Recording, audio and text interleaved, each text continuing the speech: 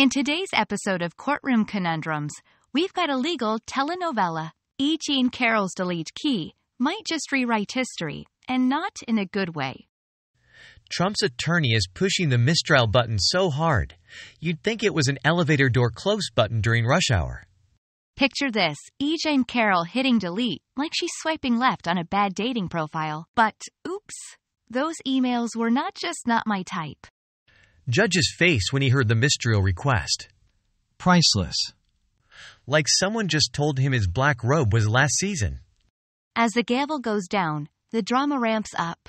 Stay tuned for the next episode of Legal Eagles or Legal Beagles. We're not quite sure which yet.